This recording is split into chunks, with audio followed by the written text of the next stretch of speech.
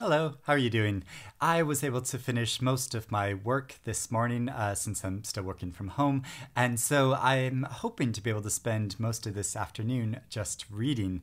So I'm really looking forward to that. And I have a big group of new books that I want to talk about and discuss. So I thought I'd make a video too. And first off, because it was National Bookshop Day recently here in the UK, so I went out to my local bookshop and I bought Just Us by Claudia Rankine. And to my shame, I've not read anything by Claudia Rankine before, but I've heard so many great things about this new book, which just came out really recently, and which I think is kind of a combination of essays and interviews and like a meditation on modern America and about racial strife in modern America. So it has to do with how there are these increasing divisions and animosity and resentment between groups of people, and so it's really trying to bridge the gap with conversations, some of whom are friends, some of whom are strangers to the author, and some of whom have amicable conversations with her, and others have slightly more testing and strained conversations with her. And so yeah, it's looking at all these different encounters, but through I think a different mediums as well, because there are some photos as well as sort of essay type writing. So yeah, I'm very curious to explore that. Oh, there's Emily Dickinson. Huh, that's fun. I wonder why she's in there. But yeah, so really looking forward to this new book. Then I have a group of books which publishers have kindly sent me. And first off, I have a novel I'm very excited about, The First Woman by Jennifer Natsambuga Makumbi. And I read a previous novel of hers called Chintu, which is this big saga about Ugandan history and family life, and which was so involving and moving, but had so many different stories that I think sometimes they slightly jostled up against each other. So I'm particularly excited about this novel because it's all about one female character, a young woman growing up in Uganda during a time of great political strife and dictatorship, and who is growing up motherless, but who has a lot of influential female figures in her life, who are trying to influence how she grows up and the way she grows up. But she wants to be her own woman. So it's about her conflict of growing up and trying to assert her independence amongst this community and amongst this group of women. And I just love her writing. And isn't this such a gorgeous cover? It also has a quote on it, which is a blurb from the author Maza Mengiste, who is currently shortlisted for the Booker Prize, and she calls it captivating, wise, humorous, and tender. Then I have a book of nonfiction by Hilary Mantel, which it has the tricksy title Mantel Pieces. And so this is subtitled Royal Bodies and Other Writing from the London Review of Books, because I think all these pieces were originally published in the literary publication London Review of Books. Some of them are essays, and some of them are kind of book reviews, and some of them are reflections, and then there are some correspondence that she's had with other figures in the literary community. So some are about historical figures like Marie Antoinette and Jane Boleyn, but then there are others about more contemporary things, like there's one piece about In Bed with Madonna.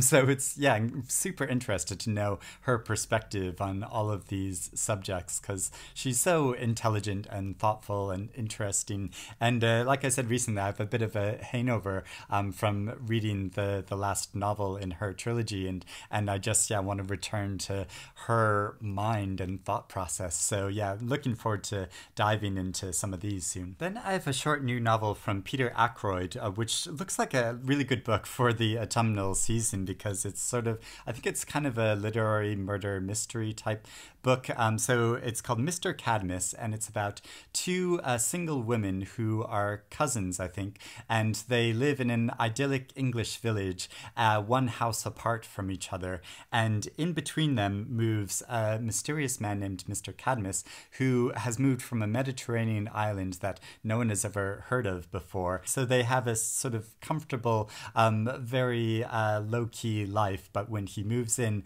then some grudges and resentment from the past arises, and it leads to mayhem and murder. And yeah, so it sounds like an intriguing, fun, plotted novel to get into. Then I have another new book of nonfiction by Natalie Haynes this time, who of course wrote the wonderful novel A Thousand Ships, reimagining a number of different Greek myths from the perspective of a number of different women. And this, I think, can be seen as kind of like a companion book to that, because obviously Natalie Haynes is an academic and knows so much about the subject matter of these myths, and so these are essays looking at a number of different Greek mythological figures and how their stories have been retold and reinterpreted over the ages, quite often by different men, which quite often, gives a very slanted perspective on their stories and their characters. And so she's sort of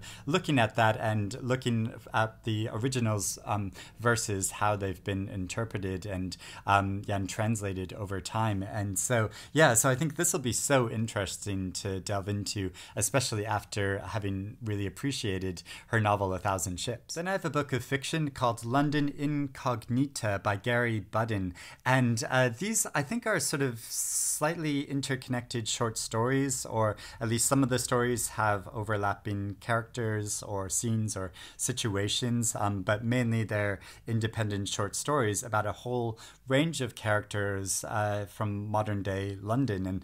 And I think this author gives such an interesting perspective on the history of the city. I've read some of his work before where he writes about London, and he's able to encapsulate in it how this is a city with obviously so much history to it, and you can feel the weight of that history in the texture of the modern day city, but also how, there's obviously, it's a city made up of people from all different corners of the globe who are all mingling and forming new communities, and so it's a city that's constantly changing but has all of this history behind it as well, and I think he encapsulates that so well. So yeah, I'm really looking forward to reading some of these stories. Then I have a new novel by Sigrid Nunez called What Are You Going Through? And this is the author who won the National Book Award for her novel The Friend. I think this is her first novel since that publication. But yeah, I really enjoyed that novel and appreciated it. I know there are competing opinions about it and not everyone loved it, but yeah, I really liked it. So yeah, I'm eager to read more by her. And this is sounds like a very emotional novel. It's about a woman who goes to see her friend who is dying from cancer, and the friend makes a request that they can die on their own terms rather than letting the disease finally kill them, and if this woman would assist her in that. And so yeah, very serious subject matter, but yeah, I'm sure she explores it because there was a lot of humor and warmth in her novel The Friend as well, even though it was about very serious subjects. So I'm hoping that'll sort of be infused in this fiction as well. Euphoric Recall by Aidan Martin. This is about a young man who's standing outside of a McDonald's waiting to meet a friend that he met online in real life for the first time, but he doesn't know if he's going to show up or not. So I think it's about that tension between our sort of online life and in real life. But also he's a young man from a Scottish working class family and who's gone through a lot of strife in his life to do with addiction and trauma. So it's about the story of his life up until this point. And, like the novel Shuggie Bain, which is currently on the Booker Prize list, I think it's really good that there are more stories coming out in fiction from people who come from working class life and whose stories haven't often, been told in fiction before. There's a new group of retellings of famous children's fairy tales by really interesting authors. I mean, I don't often talk about children's fiction on my channel, but I'm especially interested in these because they're retellings which they call a fairy tale revolution, because they're retellings which try to make these classic tales relevant for children today, dealing with, modern issues. And the authors they've chosen for these books are really interesting. So there is BlueBlood by Marjorie Blackman. There is Duckling by Kamila Shamsie. There is Hansel and Gretel by Jeanette Winterson. I love Jeanette Winterson's fiction, so that's going to be super interesting. And then there's Cinderella Liberator by Rebecca Solnit, the famous feminist and essayist. So yeah, I'm really curious and interested to try these and see what they're like. The Ninth Child by Sally Magnusson. This has such a beautiful cover. This just came out in paperback recently, and so there's Thistle on the cover because this is a historical novel which takes place in the Highlands in 1856 and follows a doctor's wife who is mourning the loss of her many children that she lost in birth, and who meets a mysterious man who kind of changes her life. And I've read this author's previous novel called The Seal Woman's Gift, I think it's called, and I absolutely enjoyed and appreciated that novel, so I'm really eager to read more from this author. And then progressing into the autumnal season and going into winter, I have two books which are sort of related to winter and snow. So first off, I have this book of short fiction called London Under Snow by Jordi Llavina, and it's translated by Douglas Shute. And I just love the cover of this, the sort of minimalist cover of it. Yeah, that's very evocative of the season. And so there are 6 different stories which are all about London life and that have to do with Christmas or the winter season. And yeah, all take different fragments from these particular moments in different characters' lives. So I'm looking forward to trying some of these over the winter season. And finally, I have the novel Snow by John Banville.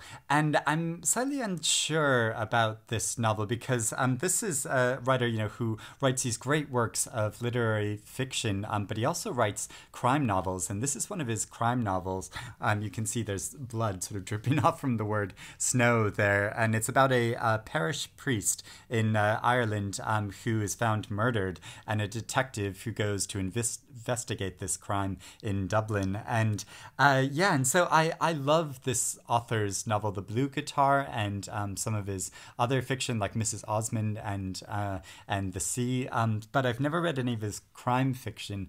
But since I really respect and enjoy his writing, I wonder if I'll get along with this genre of his work as well. But I'd like to try it out, especially over the season. It's sort of seasonally appropriate for that. But also like Joyce Carol Oates writes suspense and like thriller novels as well as her great literary work. So I think it's definitely possible, and it'll be interesting to see if he explores sort of similar themes and characters as he does in his other novels as well. But yeah, I'm looking forward to trying it. But let me know if you've read any of his more genre fiction and what you think of it. But yeah, with all of these books, yeah, let me know what you think about them, if you've read any of them, if you're interested in reading any of them or all of them, and all that good stuff.